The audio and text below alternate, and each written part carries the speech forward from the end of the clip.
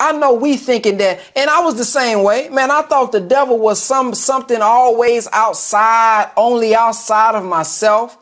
This red man that's under the ground, that has, man, a pitchfork, that have these pointy ears, and he's down there burning, waiting on all the people who's been doing wrong. Well, news flash, brothers and sisters. News flash. The Honorable Elijah Muhammad woke us up and told us, no, sir, no, it is not two places. These are two conditions that we can live in today. These are two conditions of the mind. And Brother Nuri broke it down like this. He said, we already know his conditions. He said, when we broke in the hood, man, I'm broke as hell. When you're mad in the hood, man, I'm mad as hell. And he said, boy, if you think you going somewhere to a special place physically after you die, you crazy as hell. Because often when we do something wrong, we say, the devil made me do it. What devil?